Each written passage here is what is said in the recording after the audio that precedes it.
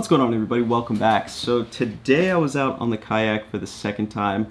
Tried to get a video together, but the bite was just ridiculously slow. I caught one little dink. But I still wanted to make a video, and I decided this would be the perfect time to go over these Dakota Lithium batteries that I've been fishing for the last month and a half. I never feel comfortable making a review video unless I've truly used the product. I like to push my tools to their breaking point to see their weaknesses, their strengths, what I like, what I don't like, and to give it enough time to really allow it to give me some sort of issue.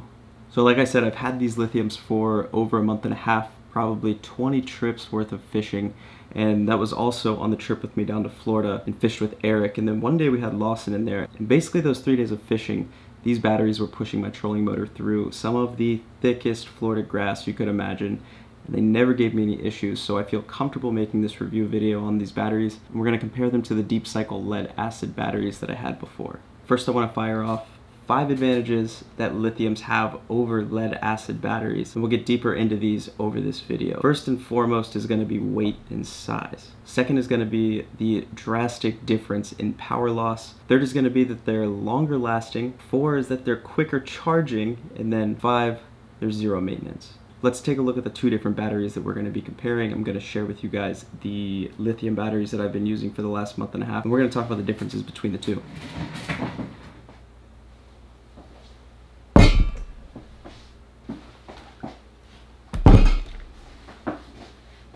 Alright, so first off, let's talk about the size and weight of these batteries.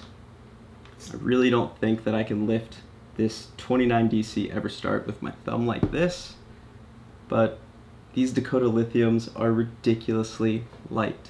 We're gonna throw them on the scale, see the difference in weight, and I'll show you guys the difference in size. So I use 2 of the 54 amp hour 12 volt batteries from Dakota Lithium now to power my motor guide. It's an 80 pound thrust, it's a 24 volt system, and honestly I haven't even experienced any power loss with this thing. But before we get into that, let's weigh these 2 batteries, figure out how much weight I took out of the boat, and then we'll keep moving.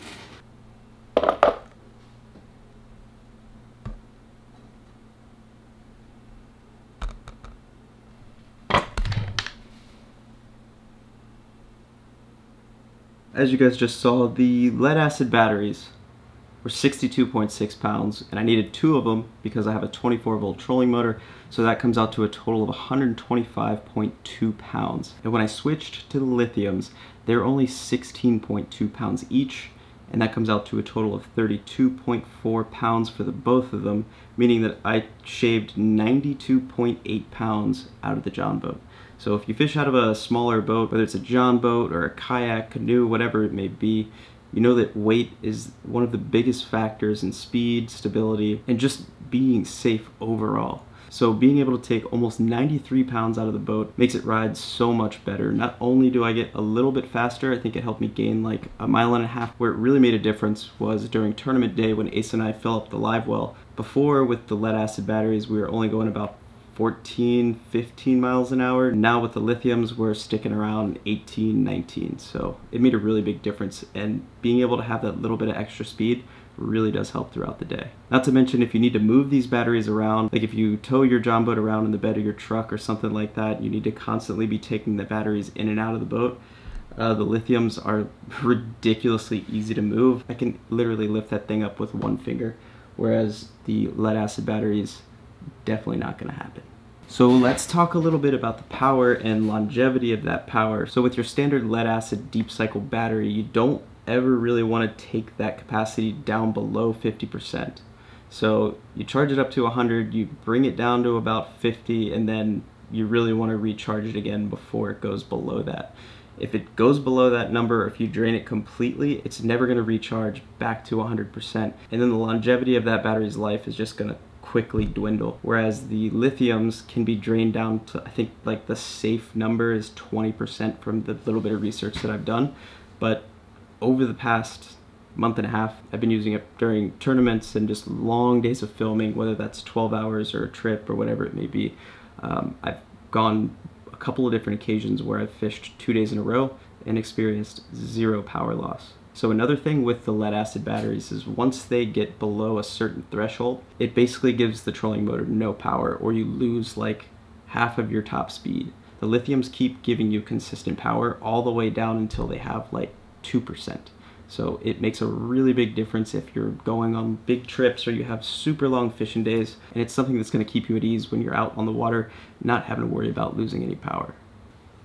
So one thing I will say that I wasn't a big fan of with the Dakota lithium batteries are the chargers. So you guys can see this is what we're working with. The only thing I don't actually like are these little tiny alligator clips that are supposed to go and hold on. I feel like they just slip off all the time and it's a real pain, but you can change these out to rings or bigger clips or whatever you need to do. I just haven't gotten around to doing it yet. But the charger itself isn't bad. So it's like an inverter for your laptop or TV or something like that. But you need to use this charger, not this one specifically, but a lithium battery charger to give it its full power, because a normal lead acid battery charger isn't going to give it enough voltage.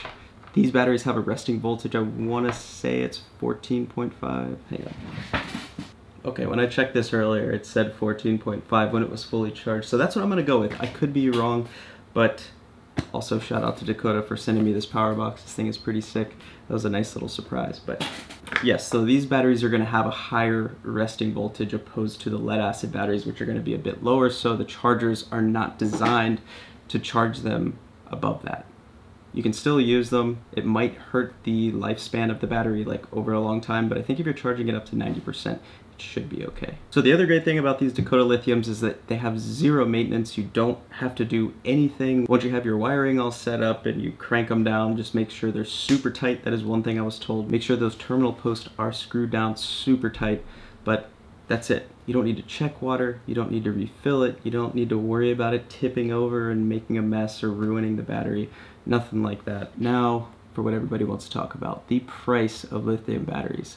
Yes, it is high, but I did a little bit of math and I realized that it's not as bad if you look at it over a long period of time as you'd think. The 12 volt 54 amp lithiums are sold as a set for 24 volt trolling motors, anything 80 pounds and under. And the pair of these are $949. So I know that has a little bit of shock value to it. You're almost paying $1,000 for 2 batteries, as compared to the Everstarts that I got from Walmart for $100 each, so it's 200 bucks. But if you think about it, the deep cycle batteries are going to need to be replaced every 2 to 3 years. And the deep cycles also have 400 cycles of uses and charges. So compared to the lithiums, it's a little bit different because these last a lot longer. I think they say they last about 5 years, but they have 2,000 cycles. That's a lot of fishing. It's a lot of time on the boat.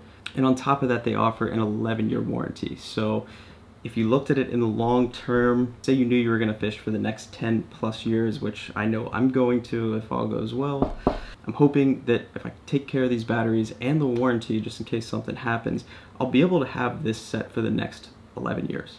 So if we were to do the math on that, say I had to replace the deep cycles every 2 years over the next 10 years, that's going to be $1,000. So $949 versus $1,000. They have zero power loss. They're way lighter, easier to move around. They save me space in the boat, and they charge quicker than the deep cycles.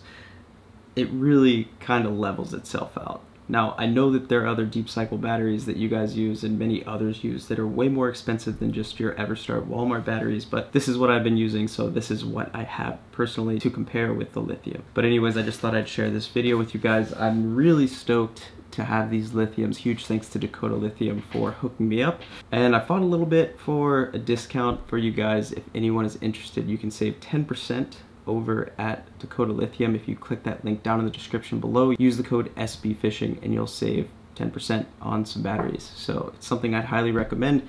If you were looking at lithiums and you were still kind of on the fence, do it. It's completely worth it. If you think it's way too expensive, it's no worries. The deep cycle lead acids still work. That's 100% true. They still work. I didn't have too many issues with those. For me personally, it was just being able to take 92.8 pounds out of my little John boat. And I'm really happy about it, for sure. And the fact that I'm not gonna have to replace these batteries in another year and a half. It just saves me time from going to Walmart. But anyways, I really hope you guys enjoyed this video. I'm currently getting everything together and packed because this weekend is Musky in the mountains, heading up to West Virginia tomorrow to meet up with my good buddy Dennis. We're gonna be doing a little bit of pre-fishing tomorrow, and then the tournament is on Saturday and Sunday. So I I gotta wrap this thing up, edit it, get it out there. But if you guys enjoyed this quick little review on the Dakota lithium batteries, please leave a thumbs up for me. Don't forget to click the link down in the description below, and don't forget to hit that subscribe button as well if you're not already subscribed. Thanks again for watching. See you on the next one.